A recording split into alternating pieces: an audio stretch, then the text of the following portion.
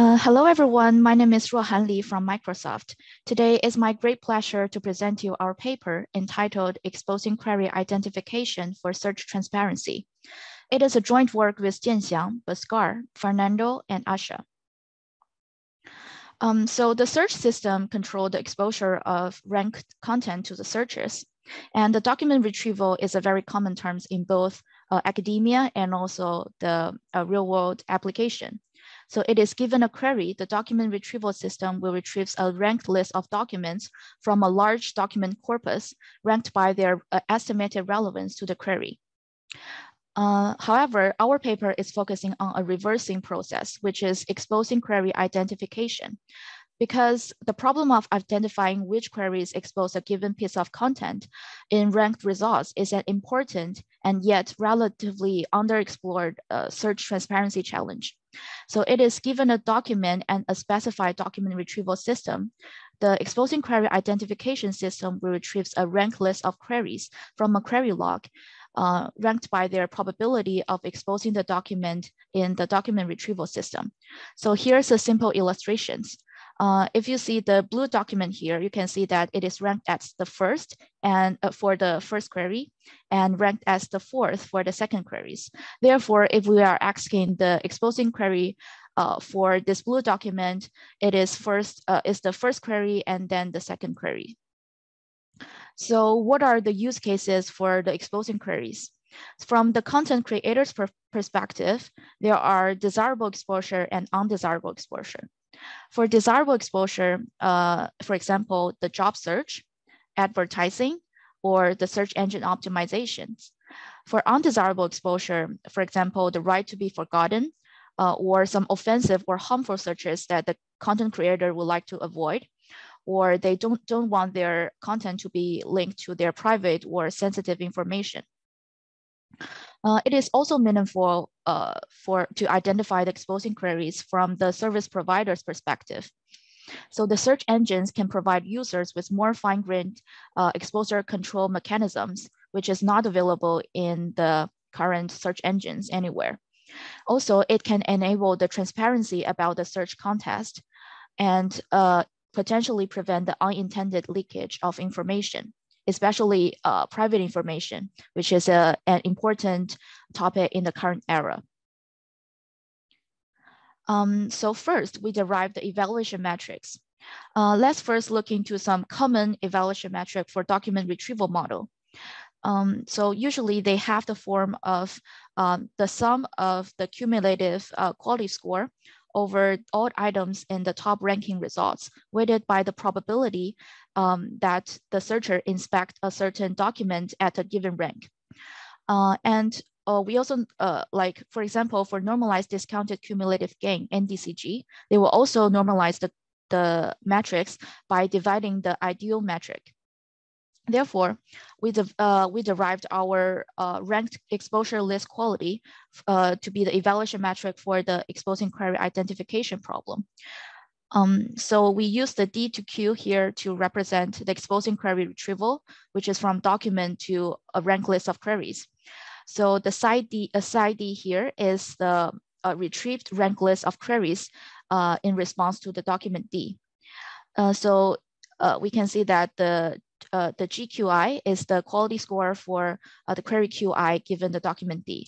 So it should be valued as the user browsing model in the document retrieval.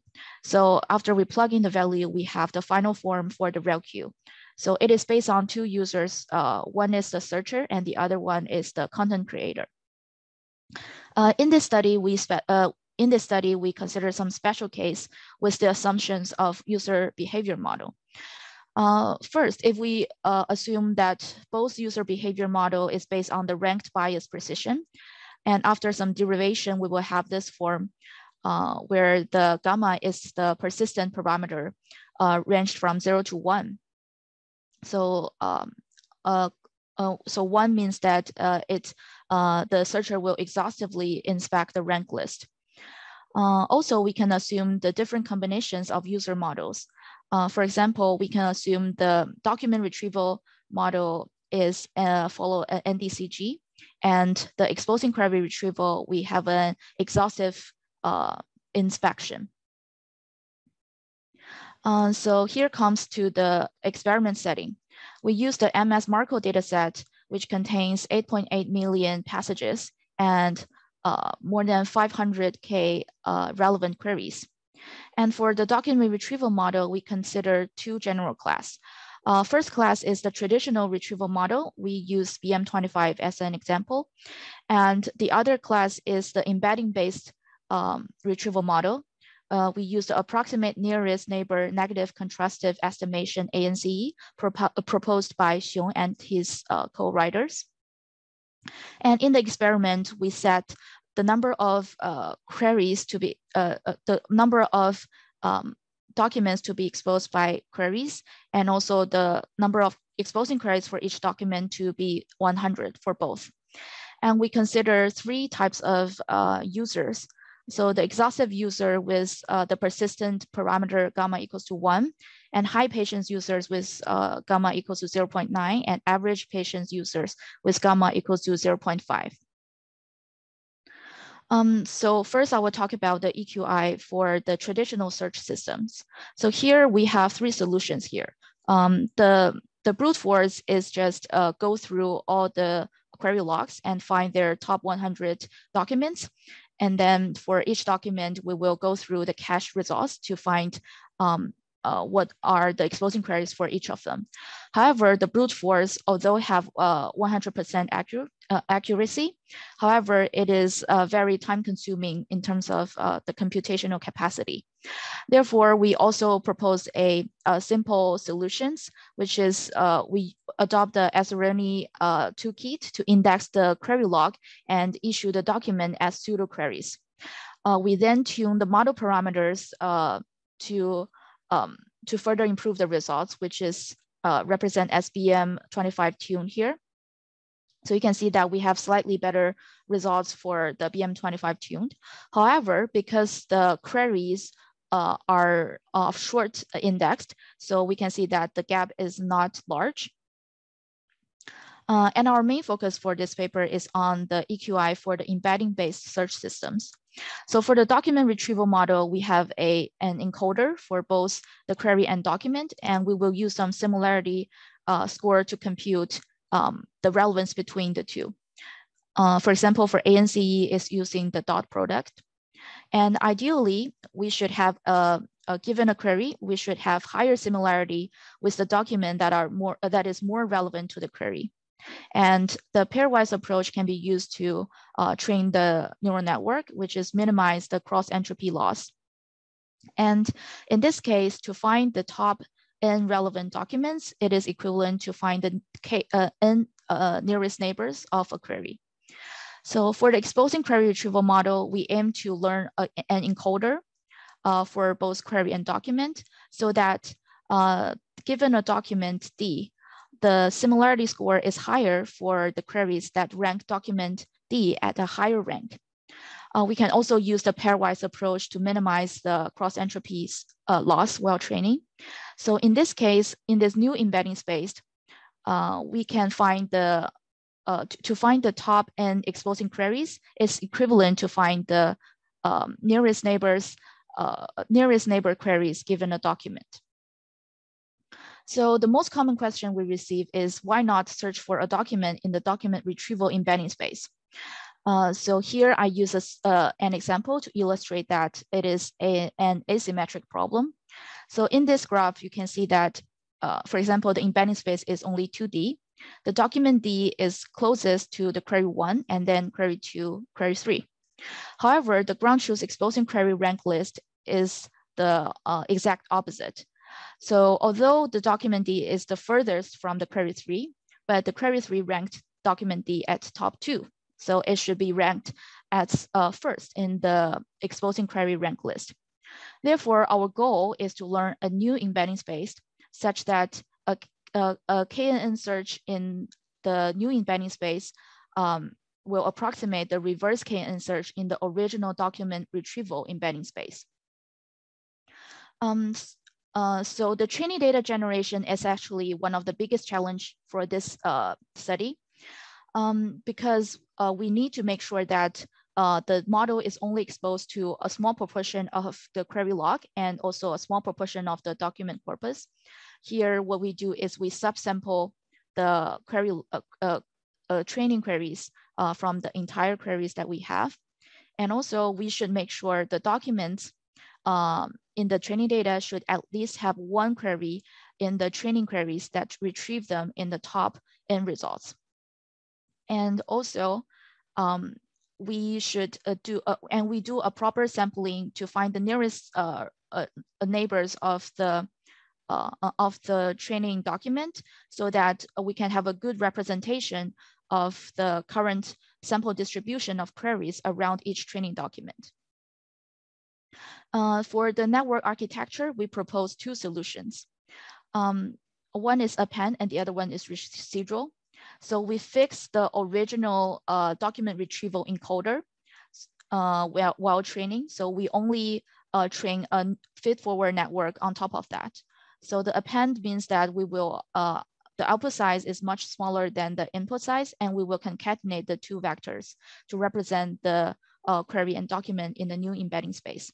And for the residual network, we will enable the identity mapping, so that we will add up the new vector with the same size as the input with the original one.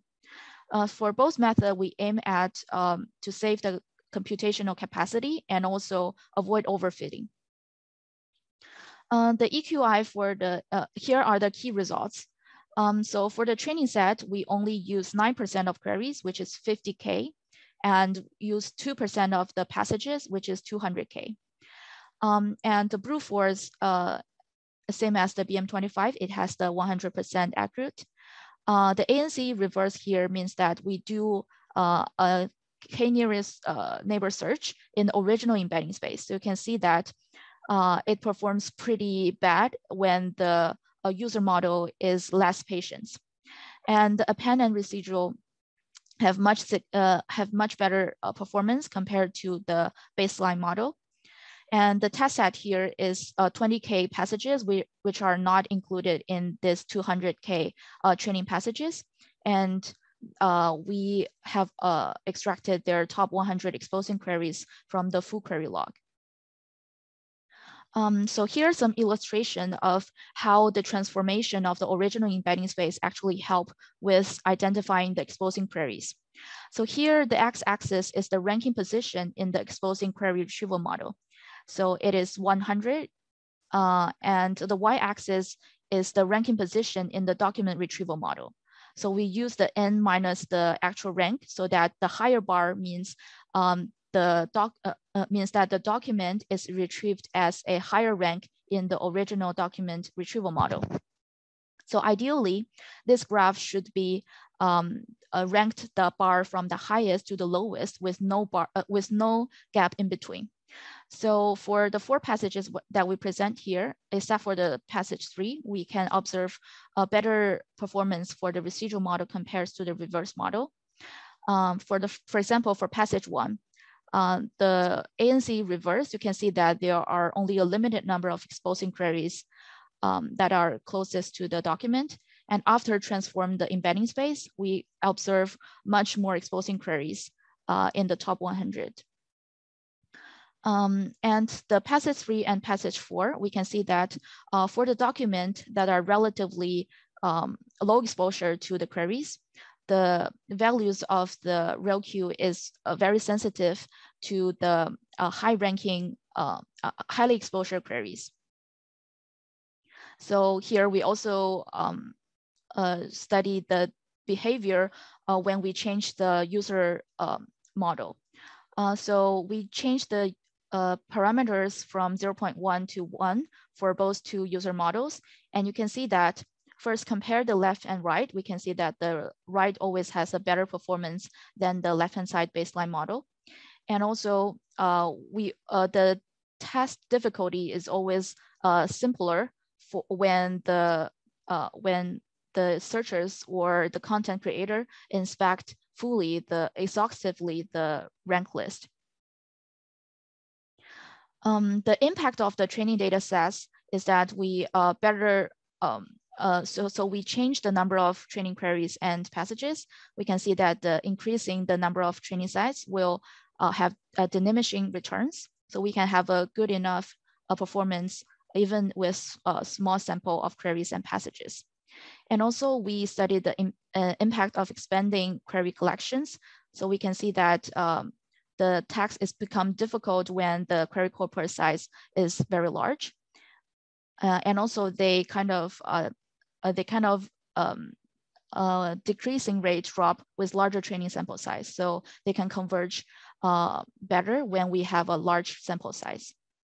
So the main contributions of this paper is that we derived an evaluation metric, RelQ, that jointly models the behavior of the document retrieval and the exposing query identification system. And also we studied the feasibility of approximate the EQI for two classes of search system, including traditional and embedding-based search system. And also we demonstrate the potential of improving baseline EQI approaches through metric learning for the embedding-based search system.